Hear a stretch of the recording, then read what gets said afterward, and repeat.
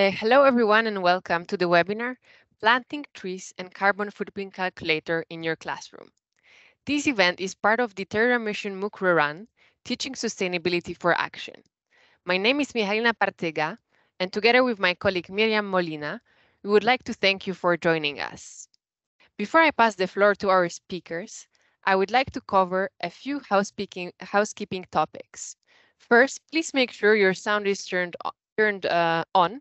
We would like to remind you that during this webinar, your cameras and microphones are off. Secondly, if you have any questions, you are invited to write them here in the chat, and we will address them in the end. The webinar is recorded, and we will publish it in the course. So later you can watch it again if you wish. You will also have access to all the slides and links shared during this webinar. And now I would like to welcome our speakers. Today with us, we have Aroa Gregori and Chrystal Moore. Aroa is the Education Team Coordinator at the Life Terra Foundation, and she will tell you all about tree planting and how to involve your students in it.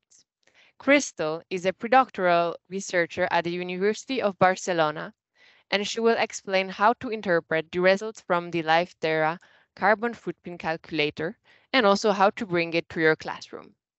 And now, without any further ado, I would like to first pass the floor to Aroa. Enjoy.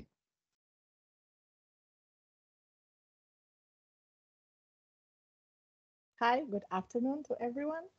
I'm Aroa, and I'm going to talk to you about how to plant trees at school with your pupils. So just for you to know, I will give first a brief summary about what Life Terra is, and then please have your phones close to you because we will do a small practice, a small exercise together to actually learn how the Life Terra platform works and how you can then tag trees. We will see what that means later. So at this point, I guess all of you already know a bit about what Life Terra is, but just to have a recap or an overview, I will say that Life Terra is a foundation with the mission to restore our connection with the earth, and we seek to enable people to take impactful climate action now, and this includes you, teachers and educators. To do this, we facilitate tree planting, educate future generations, and we also work to develop tree monitoring technology. Our ultimate goal is to plant 500 million trees in Europe. That's a symbol because we are 500 million people living in Europe, so it means that every one of us can at least plant one tree. So to date, in 2022, indeed, because we keep updating our data every day almost, we have planted more than 1 million trees together.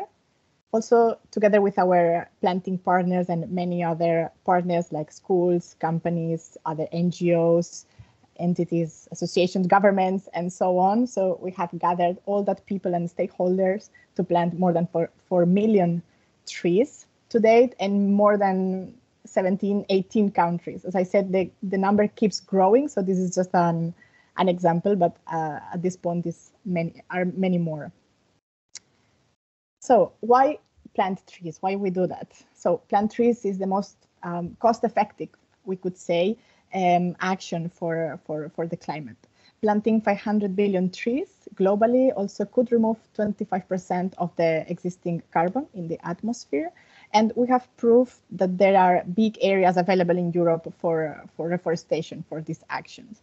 It requires, let's say, limited political buy-in or commitments, and it can be done also almost by everyone, and at any time. So we would like to highlight that planting trees is a fantastic small action that has a great power to educate not only kids or small kids, but all generations. So that's why actually we do it.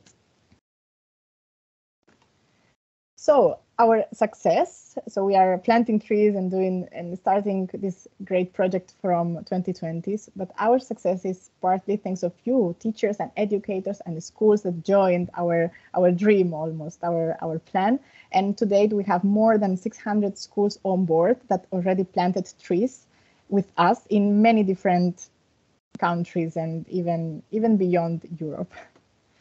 So why you should plant trees with your kids? We believe that planting trees with us in this case will allow you to engage your pupils in direct climate action, so in a real action that they can do with their own hands. It also develops digital skills, because now you will see how we tag everything, every tree we plant. So we really keep registry of every action we do, and this is also very educative for people learning and young people. It also has the opportunity to make the relationships at the school stronger, because you will be working together in a one single project. And of course, reduce the footprint, the carbon footprint, that we will see better later with our colleague Chrystal, what that means. It creates definitely a positive impact in local communities. And as I said, is a tangible and a relevant action we can do to take a positive impact in terms of climate crisis and climate change. It contributes, of course, as well to the Sustainable Development Goals, so the famous SDGs that I'm sure you all know. And it gives you the opportunity to take direct part in a European project, in an EU project co-funded by the European Commission directly. And in the end, of course, you will be participating in a unique movement to try to make our planet a greener place. So how you can join us? At this point, you are already in. So what you can do is, after this MOOC, try to use the Terra Mission package you are now exploring and teach sustainability. We don't talk only about trees, as you know, but of many different topics regarding sustainability. You can also, after this MOOC, after teaching, after looking at these topics with kids in the classroom, go outside and plant trees with them, actually. For this, later on, we will share with you a guide, step-by-step guide on how you can do all the steps you need, from finding the land, to choosing the right species, to organize the activity, and so on. So we will accompany you with this process. And then what we are going to check now is how to tag your trees with Life Terra, because it's not the same to plant them and then no one knows, and even you maybe don't know after some years where the trees are. But what we try to do is the opposite. So not only plant the trees, but then tag them, register them in an online platform, and get a map of all the trees we have planted together.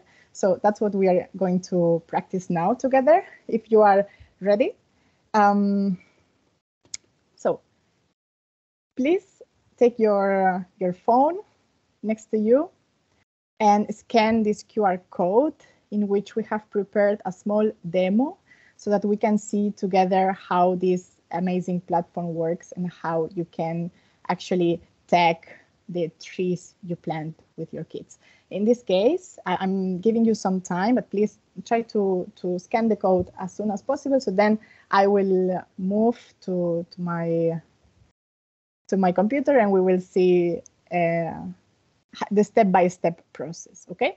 So as I was saying, now together we will tag, so we will register a fake tree, of course, because probably you, like me, are sat down in a table, in an office, so that's okay. But we will try to do the whole process so that we can see at least how it works. And then once you get ready for the real planting, you will know already how to use this platform, okay? So at this point, probably you have found this. The first thing that this platform will ask you is to put your email. So you will need to enter your email here in the first step. And then once you have pressed on submit, on the submit number, you will get a code, a special code in your email. So you will need to go to your email account, open your email account, and then you will see a new email from Life Terra that says your code is here. So you would need to enter the code in here in the second screen you will see, and press on submit. And once you do that, I'm going to share one. Now I guess you can see my screen.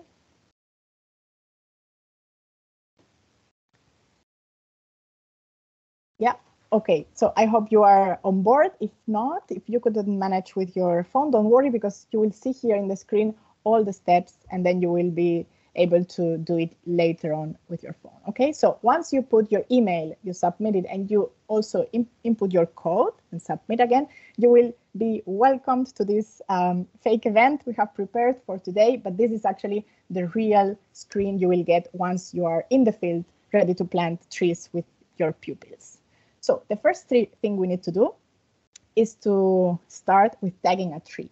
It might appear an extra screen asking you to allow the location in your phone. In this case, since I'm doing it in the laptop, it doesn't show, but you just need to allow the system or the platform to know your location, because we will see that it's very precise, and we try to get the exact place where your tree or your trees are planted. So if I press the first button, tag a tree, it means let's start. And the first thing it will ask me is to take a picture of my tree. So here you can, in your phone, take a picture, and you will go directly to your camera. But now what we're going to do is to input also a fake picture, just for the sake of the demo. So we will go to next. In our phone, it will show buttons that says next. And the next step after the picture that we have to take above from the tree, so that we can look at it and be really, really close to it, not just from far away, but remember, we want the exact location. So the next thing we have to do is to choose which species we have just planted.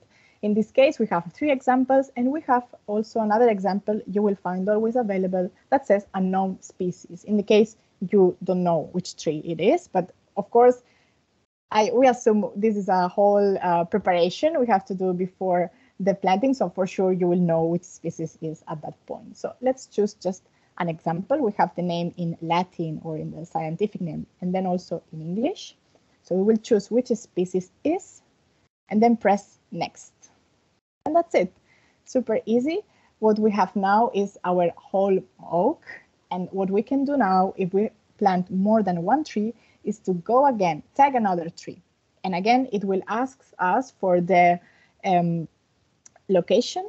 For the picture, we have to take from above, and then the species. And once we have the picture and the species, we will get here a longer list with more trees. In the end, in very important step, what we have to do is to press this button, upload all the trees. So once we press there, we give it a couple of seconds, and hooray, you have saved all your trees. Okay, and what happens here? Since once that we have tagged the tree, let's check if we have done it well. I'm going to refresh this page. I'll explain you what it is. Yay, we have 7 people already tagging trees. So this is the dashboard we have prepared for you, in this case, for this today's webinar. Okay, in case you plant trees with your own school, you will have your own dashboard where you will see the name of the event that you will choose. We will explain you how. This will be the name or the logo of your school. And then we will have, you see, we have someone from Turkey, someone now new in Portugal, someone in Barcelona as well, in Serbia. You see, this is all of us planting trees. If I refresh, we find more. Yeah, so we have a few trees already tagged, and this is what you will get when you decide to organize a planting event with your pupils. So you will get these points in your platform. And apart from that, you will also get an event in our own web page in Life Terra. In the events section, you will get your own event where it also says how many trees we have planted. This says 1 because of the demo, how many people participated. You can upload some pictures of your activity, and you will get there a small overview, a small briefing or explanation about the event. And in the end, you can also see the plot where the trees were planted, so the planting area. You will have all this available for your school. And yeah, just to reminder, in our website, how you can log in to to your account that you have just done in your phone, you can do it also here with the login and sign up button.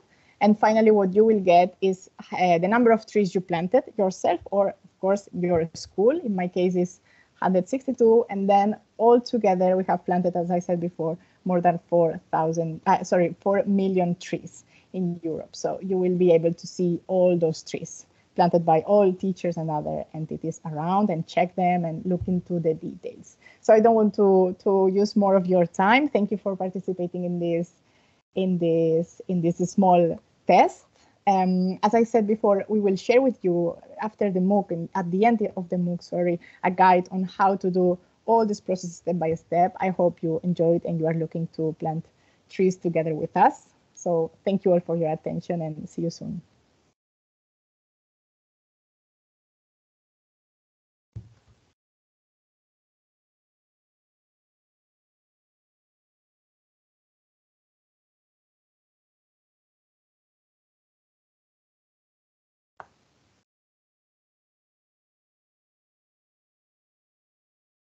If you have any questions to the speaker, just post them in a chat. We'll address them at the end.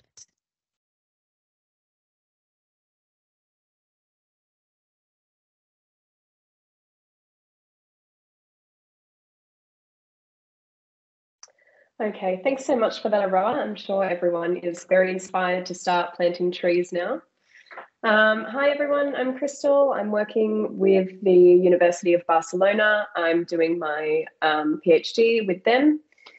So part of my PhD is on the carbon footprint calculator, which we're working with Life Terra on. Okay, so we're going to go through the carbon footprint calculator and how you can apply it in your classroom. Okay, so first I'll start with a small introduction to the global climate emergency, starting with, of course, the greenhouse gas effect. So basically the sun produces solar radiation, which goes through the Earth's atmosphere. Some of that radiation is absorbed by the Earth. It becomes heat. Some of that is then released back out into space. Now, this is under a normal scenario. So in our atmosphere, we have greenhouse gases that are naturally there. So with a normal level of greenhouse gases, that radiation can escape, that heat escapes. However, with the human enhanced greenhouse gas effect that we are living in currently, we have significantly more greenhouse gases in our atmosphere. So because of that, the radiation, the heat is getting trapped and is unable to exit.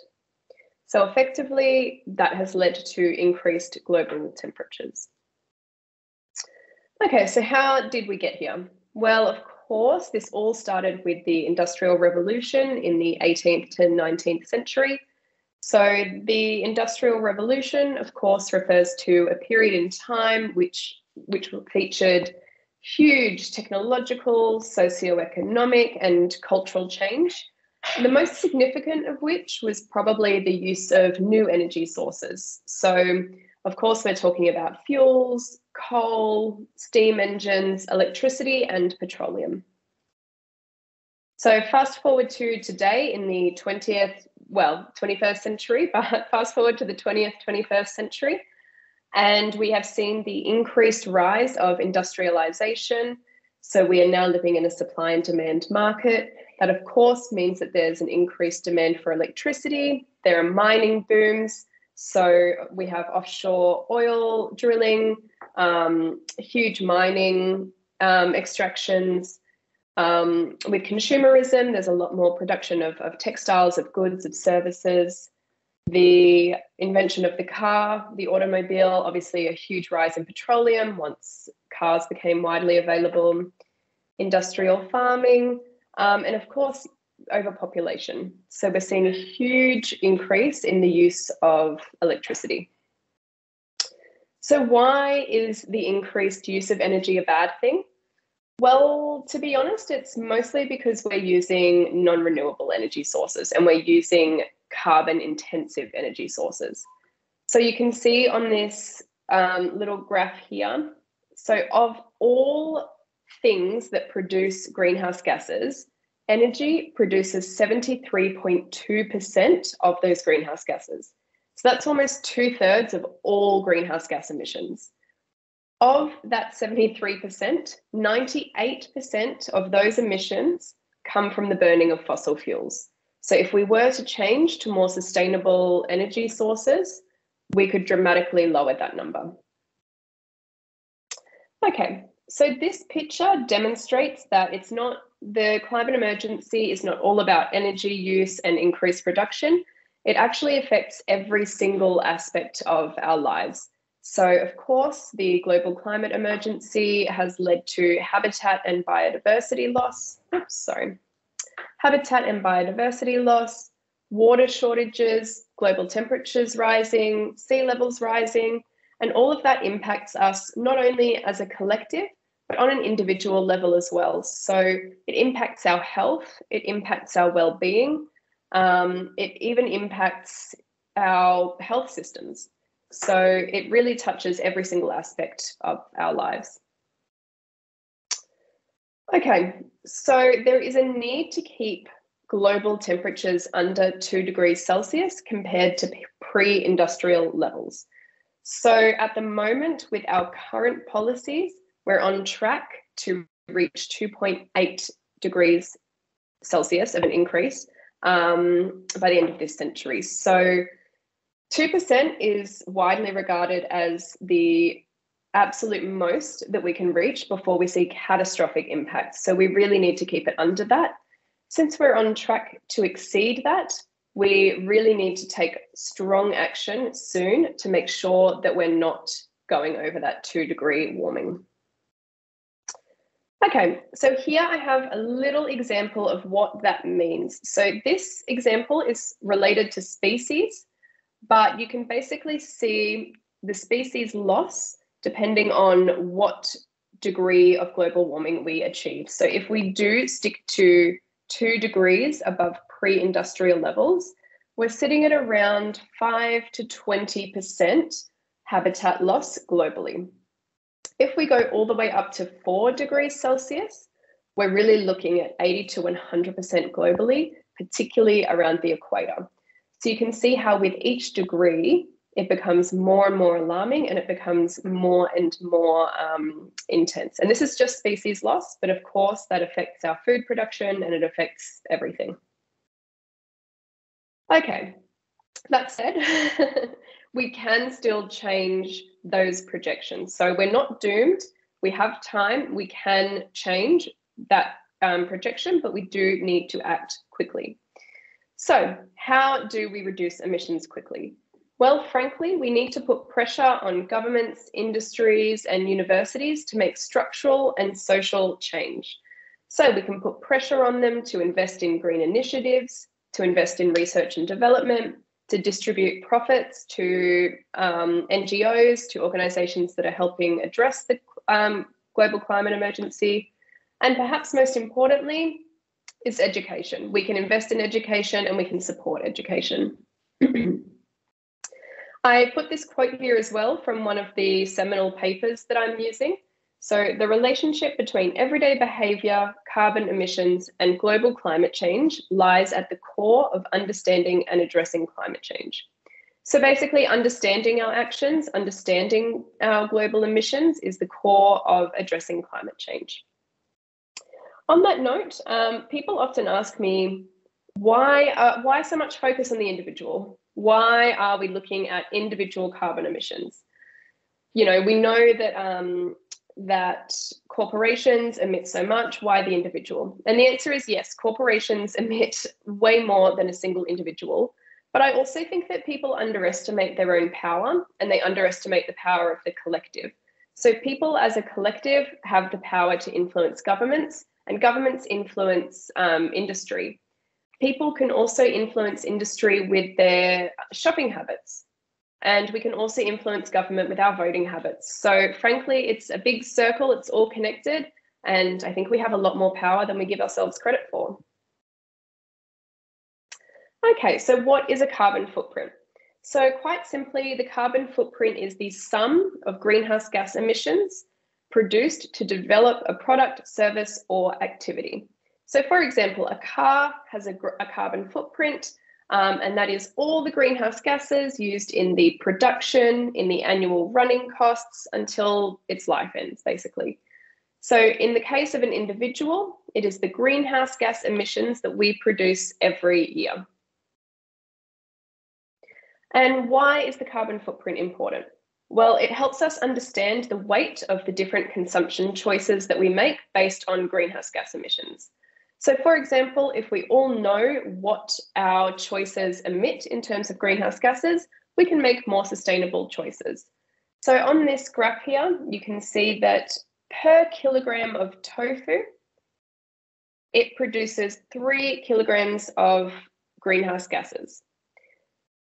Compared to beef, for example, which if you want to include the methane, which is the gases produced by the cows, it can produce up to 100 kilograms of carbon per kilogram of product.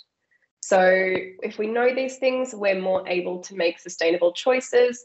Maybe we can eat slightly less meat, maybe we can opt for tofu, maybe we can go for fish. We can see fish is a lot lower as well. But knowing the impact of these things is the core to changing them. Okay, so why a carbon footprint calculator? Well, in order to change behaviours, people need 3 factors to be present.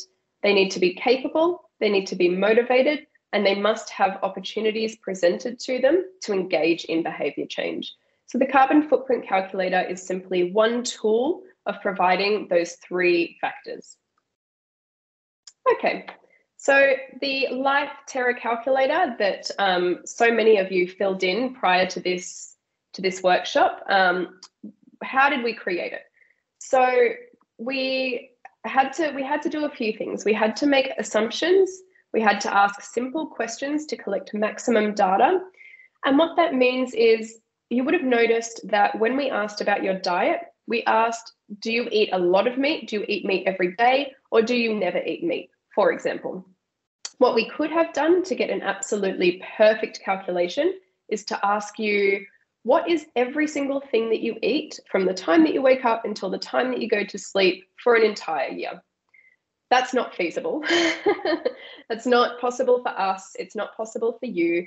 I think people would see that question and they would click out of it. So basically, we've had to make some assumptions. We've had to simplify the questions to collect the most data possible. So it's a delicate balance between scientific robustness, feasibility in terms of research and design, and of course, accessibility for our users. The structure of the Life Terra calculator is mostly in 5 parts. So we have transport, diet, household, shopping, and then of course your consumption habits. The reason that we have these particular categories is because these are the most carbon intensive categories. Okay, so how did we create it? Basically, we scoured the internet for every carbon footprint calculator available. We analysed 108 calculators. We did a literature review as well. And then we found the best of the best. And we assessed 9 in theory. We assessed 5 with live audiences. And then we used all of that information to develop the calculator that you have seen and used for this workshop. So now we have about 200 responses in the Life Terra calculator after running 6 workshops in 2 countries. Okay, so what are the aims of this workshop, of getting you to do the carbon footprint calculator and then discussing your results? Number 1 is education. So we want to strengthen our understanding of climate change mitigation efforts and the impact of our daily activities. We want to empower people by deepening our understanding of how to advocate for structural and individual change. And then lastly, we want behaviour change. We want to help people change their behaviours by equipping ourselves with the tools to understand and change individual, business and government behaviours. Okay, so now the fun part. So yes, thank you so much to everyone who took the time to fill out the Life Terra calculator prior to this workshop and who then inputted their responses into the Google Forms. So This graph that you can see that's a representation of the average carbon footprint of everyone who filled that out. So there were about 120 respondents. So this is a really good indication of what everyone's average carbon footprint is. So the total average of this cohort is about 7.7 tons of carbon dioxide equivalents. The global average is about 7.4 tons. So we're very close to the global average, which means, well, I think that means that this is a good representation of everyone's climate change, carbon footprint, sorry. The average EU 27 carbon footprint is about 9.5 tons. So we are doing better than the EU average, and then just slightly more above the global average. So what I like to do here when talking about, when talking about people's carbon footprints, I like to go by category. So in this cohort of everyone who filled out the carbon footprint calculator, we can see that the top category for emissions is diet. Now, that may be because we have a lot of meat eaters that filled out the calculator. It may be just because we don't have many people that that use transport very often. And the reason I say that is because most of the time transport is actually the highest category. So it's really interesting to see that in this cohort, transport is not very high. So maybe that means we don't have many international flyers. Maybe people are already doing a lot in terms of taking the bike instead of the car. And that wouldn't surprise me because I'm sure we have some really ecologically minded people in this group. So maybe you're already doing everything that you can in the transport section. Household is the second highest category. That's not surprising, to be honest. Household is usually quite high up there because, of course, energy use in the household, that's usually a pretty high category. Now, what can we do to reduce our emissions in these categories? As I said before, with transport, of course, we can take our bikes. If we have a bike, we can walk more often. We can opt for public transport instead of cars. And of course, these are just where these options are available. Of course, if you live rurally, you might not have an option but to take the car. But on those chances when you do, you can opt for more sustainable options. With our diet, you can opt for a few days of no meat per week. Some people choose to go entirely vegan. Of course, that's the best thing that you can do for the environment. But even just cutting meat out a little bit is very helpful. With our household, it's quite, I think, apparent, turning off lights when we're not using them, using blankets instead of heating if we have the option to do that. There are many ways that we can reduce electricity around the household. We can also buy, when we buy white goods, we can buy more sustainable, more energy efficient ones. Sorry. Okay, goods and commercial services is quite low. So that's good. I think that's a good result. So that's not many people eating out, not many people going to bars and hotels and all of that. Okay, now with the public services, some of you may have some questions about public services. The reason that we chose to include that category is because it is an undeniable carbon footprint. We all use roads, we all use hospitals, and so we all basically have an equal carbon footprint in public services. And we thought that it would be remiss of us to not include that because we're simply just not including a really major category of something that we all use. Okay, so now that we've looked at the carbon footprint calculator, how can we apply it in our classroom? So as an activity, you can do it in a similar way to what we've done here. You can do it as a one-off in the classroom, get the pupils to fill out the carbon footprint calculator and then go through the individual or collective results. You can also do it as a recurring activity. So how does our carbon footprint change from winter to summer, for example? You can relate it to your classroom. So how do the categories relate to lessons that we've had in class? We can also relate their footprint to items that they use heavily. So for example, iPhones, consoles, school uniforms. And lastly, we can also ask students to investigate further. So we can compare items. For example, what is the carbon footprint of an Xbox compared with a PlayStation? What is a Samsung phone compared to an iPhone? We can also explore what other ways we produce carbon footprints. So, cloud storage, email attachments, all the other sort of hidden ways that we produce a carbon footprint. And we can also talk about some effective ways to reduce or offset our carbon footprint individually. Okay, that's all for me. Thank you. And I will pass over for questions. Thank you very much, Chrystal. So I guess now we'll address some questions from that were in the MOOC itself. Well, first let me start with maybe a more question about the carbon footprint calculator, as we just talked about it.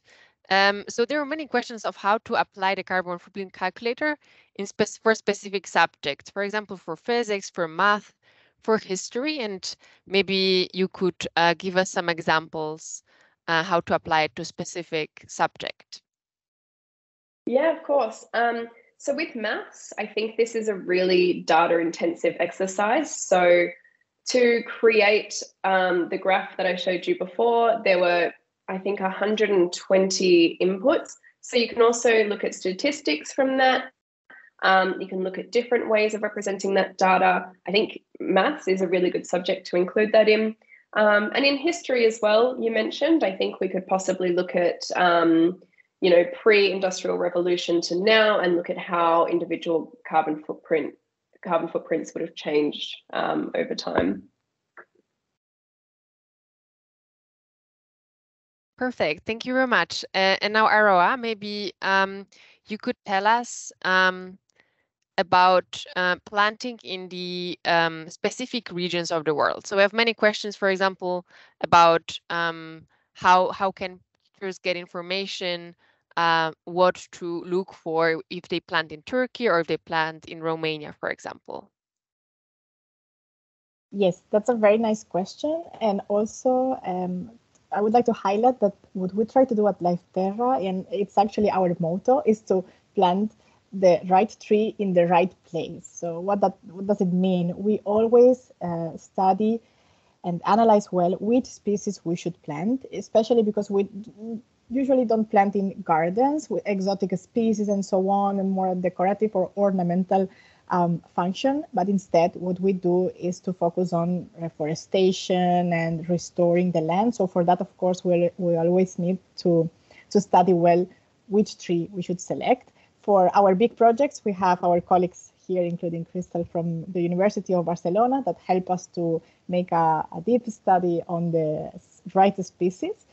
But for small-scale projects, we also have a tool that helps you to choose the species. This tool is included in our guideline that we will share very soon with you. So you will have a comprehensive guide on how to go step by step in your tree planting event, because of course, as you may know, it's not only the day of the event, but it needs a lot of preparation, choosing the trees, getting the trees, doing the day. So you will have there the tool where it's sort of a map. It's very easy to use for anyone, and you just type your location and you will get there, a list of tentative species you could use. But of course, then we always recommend to consult with the local experts, because we cannot know all the specific regions in Europe and beyond where we plant, but we always work hand in hand with the local experts and biologists and nurseries that help us to choose the perfect species for every place. So thank you for your question. Very good one. Thank you very much, Aroa. So now, Chrystal, could you tell us so teachers are asking where we can find the link to the carbon footprint calculator that you use? Yeah, of course. So it is available on the Life Terra website, but I can also share it with you so that maybe we can pop it in the chat, or you can distribute it to the teachers at the end as well. Perfect. I think it's also in the MOOC itself. So so that's the carbon footprint calculator that we were talking about. So now, Aroa, so there are also some questions about personal benefits from planting trees. So how could you benefit personally from participating in such an event or just planting yourself? Wow, that's an interesting question. So, I mean, you just need to go for it and you will discover the benefits, how good you feel after that. Usually we stop at the desk and we stop with all the theory and yes, maybe we go recycle, but it's very difficult to see the results of our actions. But when you really get outside and get your hands dirty, sometimes even under the rain or under any condition you would imagine, and you do plant a tree, it's like really planting a seed in yourself as well. Like this is the experience we get always when we go plant with people, with adults, but you have to see with kids how amazing is the impact they have. Like it really changes their, I don't know, they really feel empowered to do to take real action, you know, not just to study how we can do, how can I do things at home, which are also very important.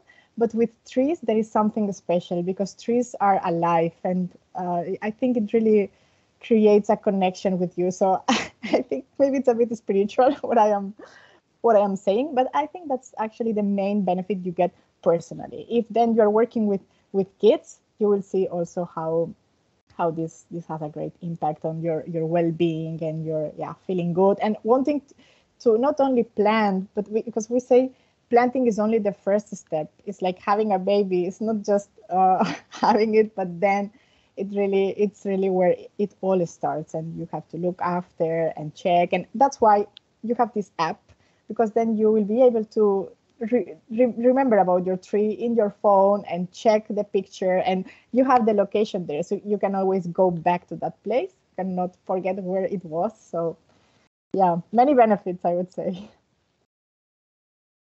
Thank you very much. It's true. It has so many benefits, and I guess first step is just to try and see for yourself.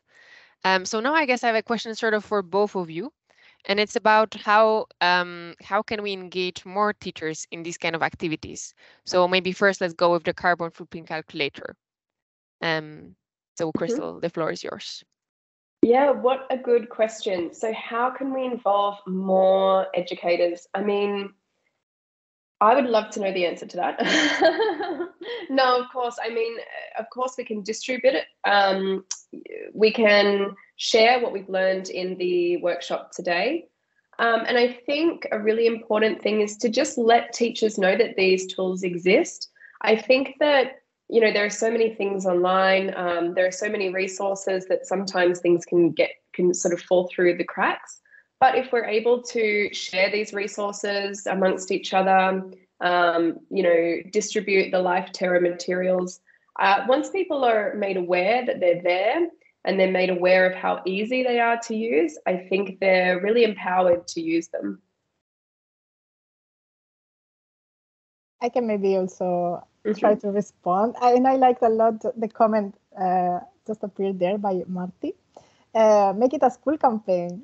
So yeah, that's the best option. Just talk to each other. The word of mouth between teachers, you have actually more power than we have actually, because you know other teachers better than us. And what works best always is to do what you know that it worked for others, for your colleagues. So we have many schools that already tried and planted, and they are very happy, but it's hard for us to share these stories for you. So the best thing is you talk to your colleagues, you try to make it a project, because planting is not, as I said, not something that you do for one day, but it is for life. You can do it every time during the planting season, like not in the hot summer, but because everything is explained in the guide about all these details you need to consider for tree planting.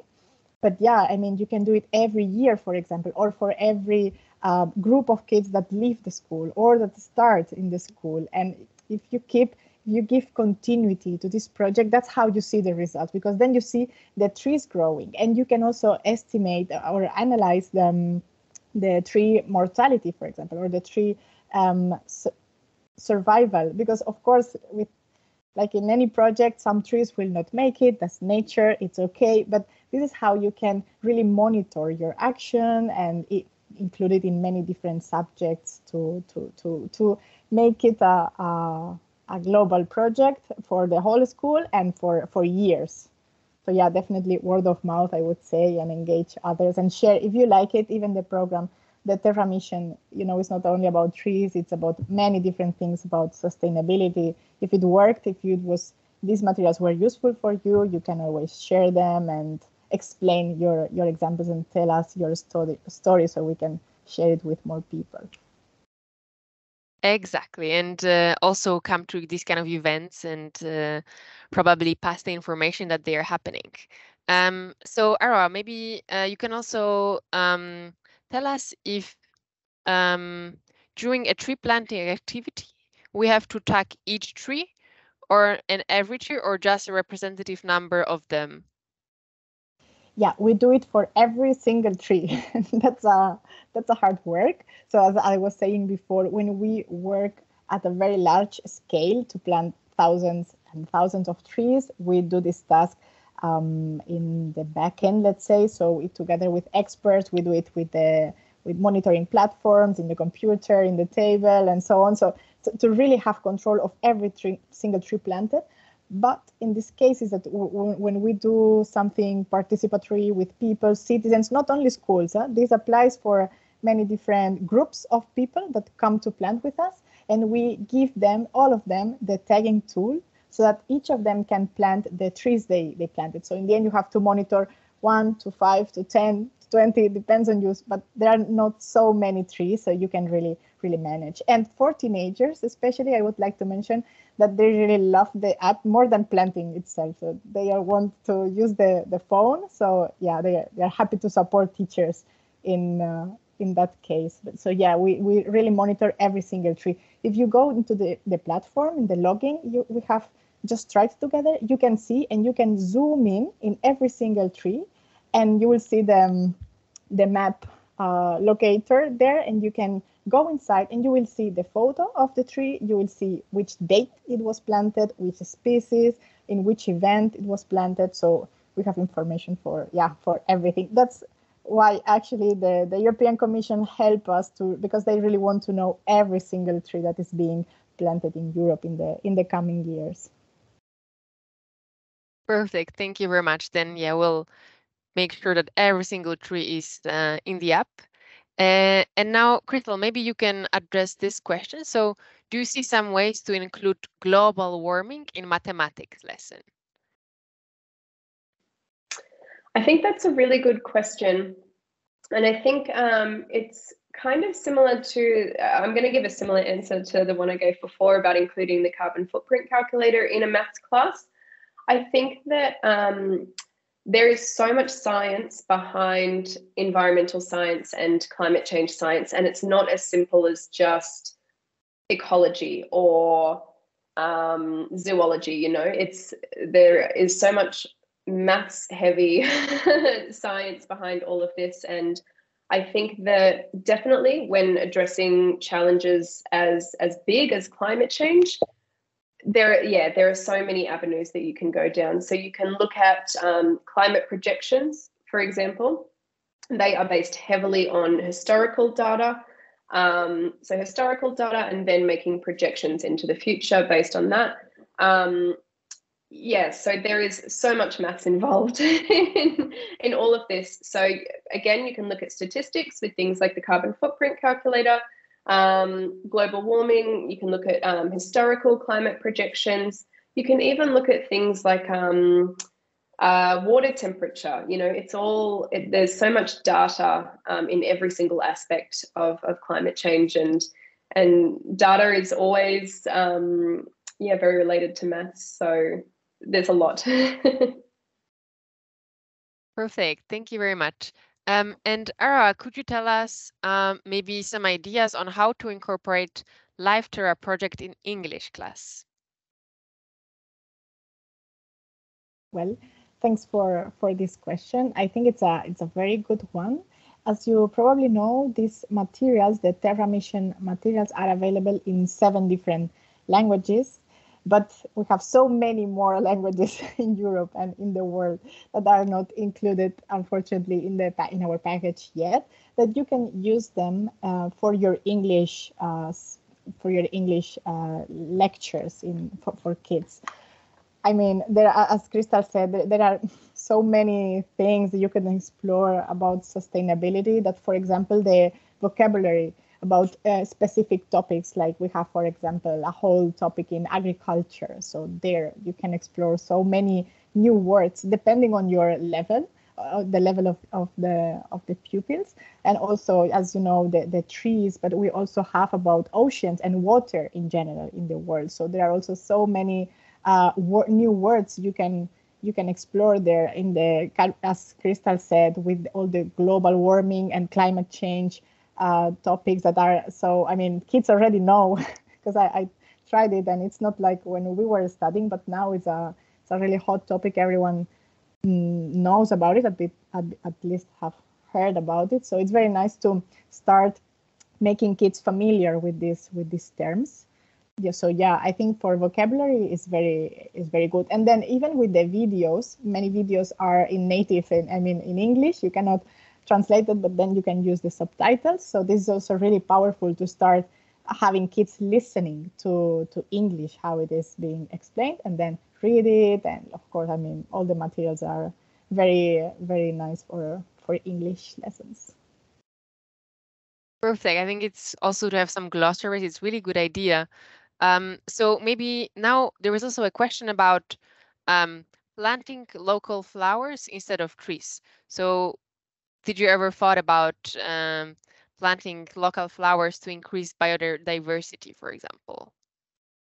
Yeah, good question. Thank you for that. So in this case, the Life Terra project, because it's we cannot forget it's a European project, so we got some funds to do very specific actions. So these actions of our planting actions are focused on the trees and also shrubs, so big shrubs, let's say above 0.5 meters or so. So this is the specific sector of trees and shrubs we focus on, but it doesn't mean we don't allow other species to be present in our platform, because in the end, what we want is to really empower everyone and give the opportunity to everyone to plant trees. And we understand, especially for schools, it already happens to us, that with kids, you cannot plant very big trees. We actually go always for small seedlings or garden species that are maybe even aromatics or this kind of species. In that case, we allow everyone to do it. That's not a problem. You just need to register. You will see how in the guide, because now I don't want to bore you, but you will see it in the guide. You just need to type the species that we still don't know because it's very local, or you don't find it in our list. So you just type it and you will be able to register these species in our platform. Then in the backend, we will make sure these flowers are not counted as trees because of the calculations we do also for the carbon emissions, so that the university can have the calculations in place without flowers. But yes, for sure, like in this case, these actions in your case are more focused on education, and to educate you just need the action of planting, you know. Yes, I guess going outdoors is always very motivating for students, and they enjoy it a lot. They love it. Yeah. So maybe there is also a question if there is any app or website, I guess, that tells you the name of the tree that you planted. So does anyone know anything about that? Yeah, I can give a tip here. Also in our guide, because we try to support you in every step, there are a few apps like PlantNet, iNaturalist, and a couple of more. We have the links in there so that in case you don't have any expert around, let's say, you can always, with this app, just take a picture of the leaf or of any part of the plant, and it will help you to know the name. But as I said before, we always recommend to check with experts, even locally, even the biology teacher, maybe he already or she already knows which species are more appropriate for the local place or the nursery. But yeah, of course, we always have this digital support for the species selection. Okay, and I also have topic of, that sort of the climate change is going to affect mostly the younger generations. So, well, maybe there are some really good ways of introducing that topic to preschool. Maybe Chrystal, do you see some way of getting the climate awareness to them, to the preschool Yeah, students? definitely. So we actually do have some Life Terra materials called Terra Mission, and they're aimed at primary school students. So they're interactive, they're very easy to incorporate in the classroom, and you can also modify them to suit your needs as well. So we have lots of different topics on there, from agriculture, water, energy, and many more. So that's a really good way to introduce students to the topic. And we have some interactive activities and some suggestions for activities outside of the classroom as well. So I'd probably suggest starting there. Perfect. Thank you very much.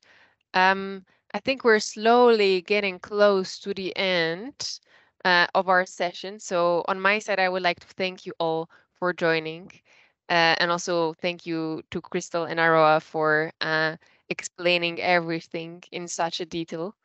And yes, I hope you enjoyed the event. And if you have any more questions, also feel free to contact us. And we also hope that maybe some of the questions will be answered within the MOOC. Because, for example, the ones about trees or the species, you will also get the guide in the MOOC itself. So thank you all for joining. And